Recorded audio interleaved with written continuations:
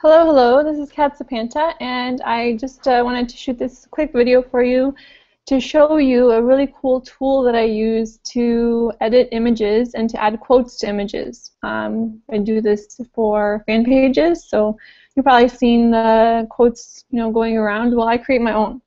So I will share with you how I do that, and it is with a tool called BeFunky.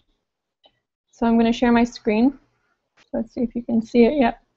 So if you go to befunky.com, it's a free photo editor, and you can add effects, you can edit the images, you can add text, any of that. So usually I go here, right away I go to click upload. I upload an image from my computer.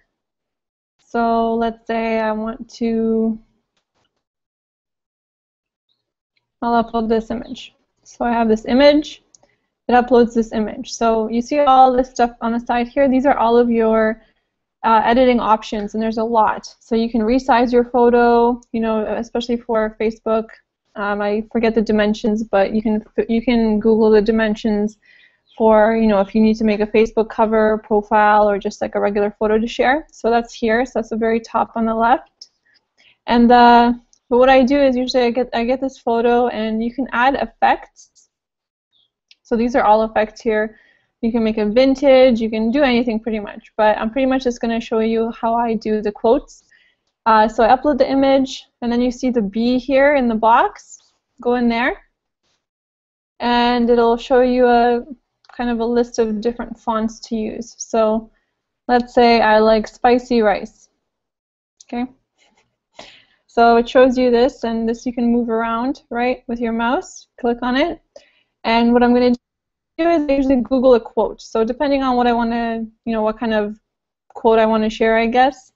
So this is one of my favorites. Life is either a daring adventure or nothing.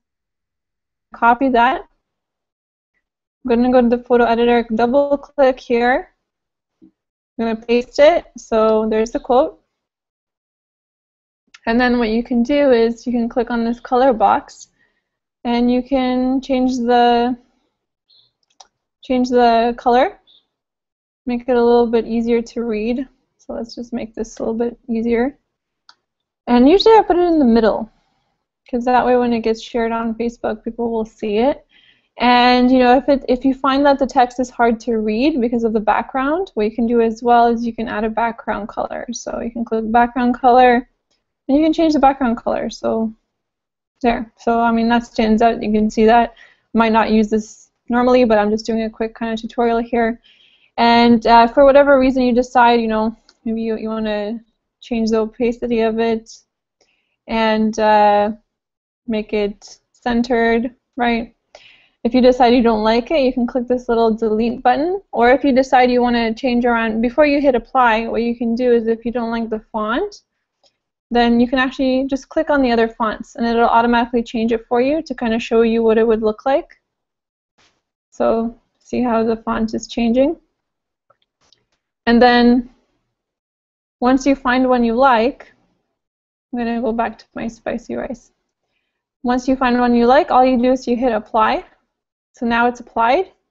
And then what I'll do is I'll either add in a website or even the fan page website name. So for now I'm just going to put Cat and Romeo, which is our website. I'm going to change the color. I'll just put it at the bottom.